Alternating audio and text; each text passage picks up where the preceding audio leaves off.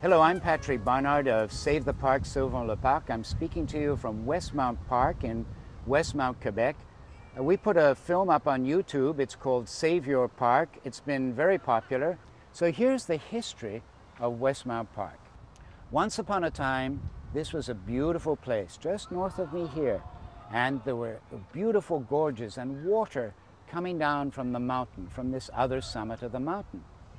And it belonged to, no, it didn't belong to the French, and it belonged to, no, it didn't belong to the English, and it belonged to the native people of this region, people who are called the Huron, the Iroquois, and for them, this space was public and sacred. It was a special place. There's a burial ground right behind me, up that hill. You can't see it, but it was a sacred burial ground, and there is a river, an underground river flowing under this park, which was sacred to the native people. Well, we know the rest of the story. Then came les Français. So the French came and there were farmers here. Then came les Anglais, and there were English farmers here. Now, in about 1898, 1899, the city of Westmount existed, and the city fathers, I suppose we should say that, maybe the city fathers and mothers, decided that they wanted a public park because, in fact, it was Queen Victoria's special something or other. I think it was her 60th year on the throne. And they purchased this land to the north. It was beautiful. There were two gorges there, diggles they called them. And when they set out doing their park, they wanted to follow the principles of Mount Royal Park. Mount Royal Park in Montreal was landscaped by Frederick Law Olmsted, the greatest North American landscape designer of all time. Very, very famous man. He did Central Park in New York.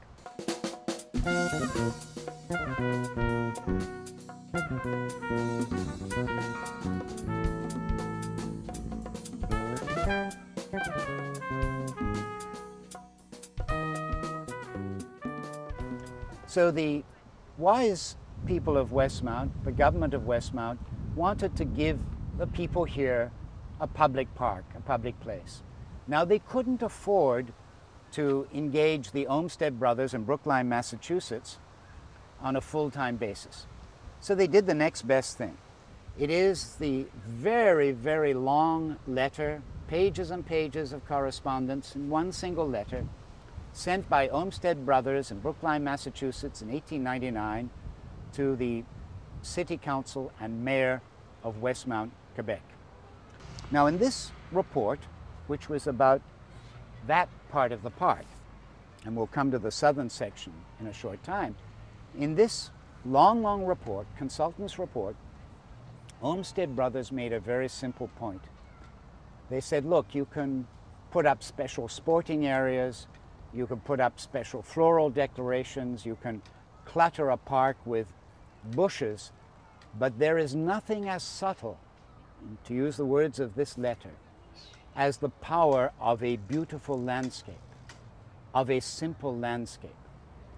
That is why for the last 100 years, people in this area, and in fact all over Montreal, have loved this park. It is a gem of North American landscape design.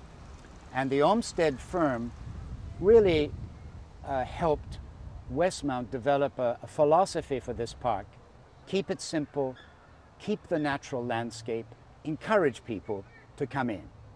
Hello, my name is Maya Kankoje, and I'm assistant editor of www.montrealsarai.com.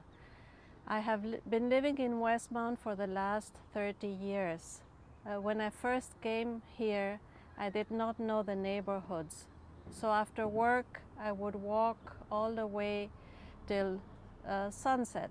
And when I chanced upon Westmount Park, I told myself, this is it. In fact, I remember Emperor Jahangir, a Mughal emperor who, when he reached Kashmir, he said, if there be a paradise on earth, this is it, this is it, this is it. I would not say that Westmount is a paradise, but it is certainly the home of nature lovers. Now we come to the second part of the secret history of Westmount Park, and it involves these southern fields. In 1910, an amazing guy called Sherrard, he was a councilman here who was in charge of the parks, led city council in a move really to expand the park that was over there. And they appropriated an amazing amount of money, $300,000 in 1910. That's the equivalent of at least $5.5 million today. And the city council in 1910 decided to buy these pieces of land that belonged to English-speaking farmers. And they bought these pieces of land in order to, as they said, provide an extension of the park. And every time they passed one of these little bits of, deliberation in council, all of them under bylaw 221, every time they purchased a bit of land, they said, this is for the purpose of a public park. Now that's the fascinating thing about the history of Westmount Park. If we go all the way back to the native peoples of this area, they knew that this was a kind of sacred place. And there were private farmers, good people, French and English, who owned this land.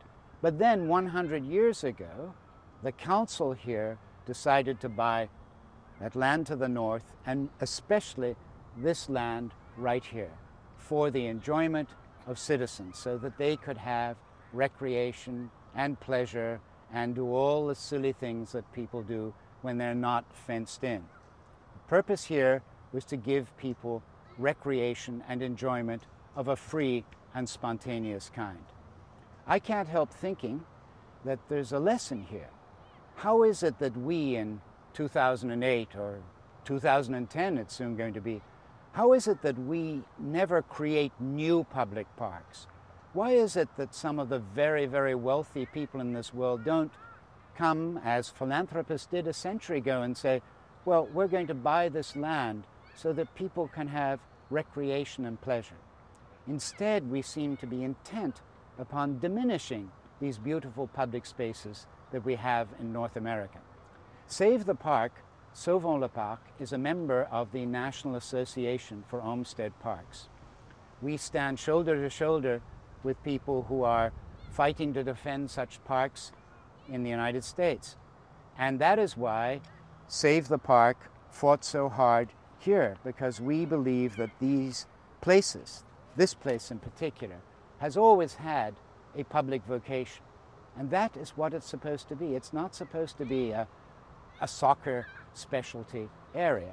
It can be that, but also can be a public park. And that is what we fundamentally believe in. And so that is the secret history of Westmount Park. It's not so strange and it's not so secret. It's a public place, bought for public purposes, and to be enjoyed and loved by the public for whom it belongs. Walt said of the grass, he said the following: a child said, "What is the grass?" fetching it to me with full hands. How could I answer the child? I do not know what it is any more than he. I guess it must be the flag of my disposition, out of hopeful green stuff woven. Or I guess it is a handkerchief of the Lord, a scented gift and remembrancer designedly dropped. Or I guess the grass is itself a child, the produced babe of the vegetation. Or I guess it is a uniform hieroglyphic, and it means sprouting alike in broad zones and narrow zones, growing among black folks as among white. And now it seems to me the beautiful uncut hair of graves.